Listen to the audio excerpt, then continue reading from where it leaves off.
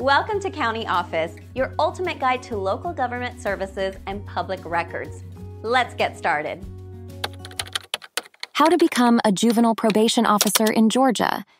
Juvenile probation officers play a crucial role in the justice system, guiding young individuals on probation towards rehabilitation and a better future.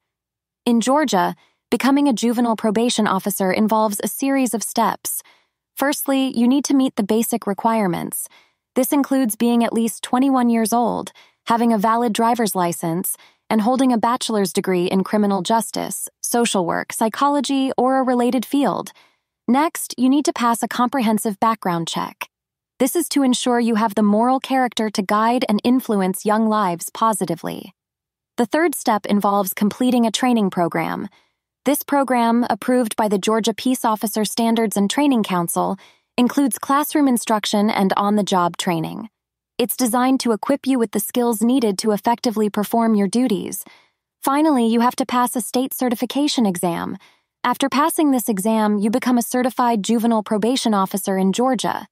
Remember, being a juvenile probation officer is not just about enforcing the law. It's also about being a mentor and guide, helping young people make better choices and lead fulfilling lives.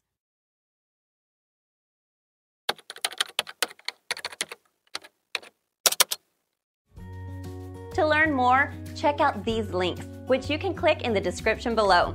And feel free to comment your questions. We're here to help. Thanks for tuning in to our video. Please like and subscribe and leave a comment below.